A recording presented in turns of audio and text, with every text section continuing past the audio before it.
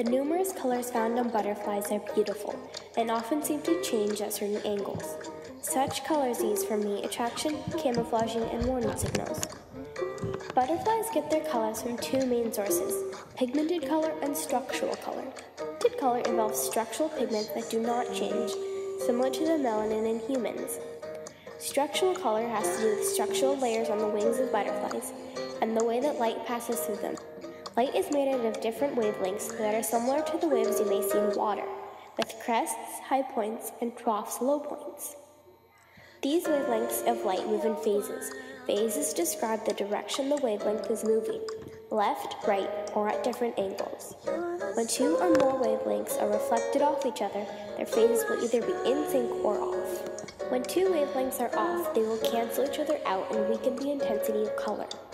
However, when the phases of two wavelengths are matched, they will not cancel each other out.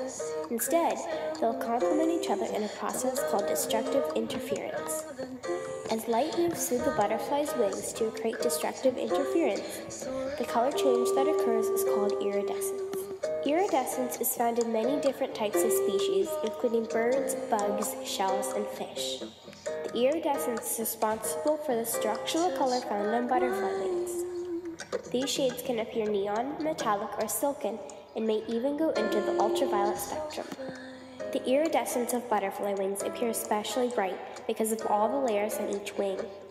Butterfly wings are made out of thousands of microscales, which are then split into 2 or 3 more layers. Each layer creates more opportunity for light to pass through.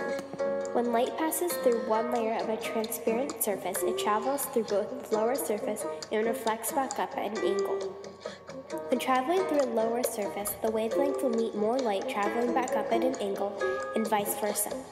The colors emitted from this process tend to change depending on the angle the scale of the wing is viewed from. Multiple reactions of iridescence compound each other to create the appearance of structural color. Butterflies also get their color from a pigment called ordinary color.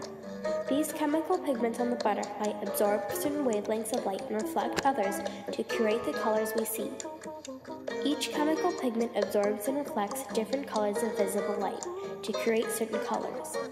The brown and yellow shades found on some butterflies and moths come from the same chemical found in human skin called melanin.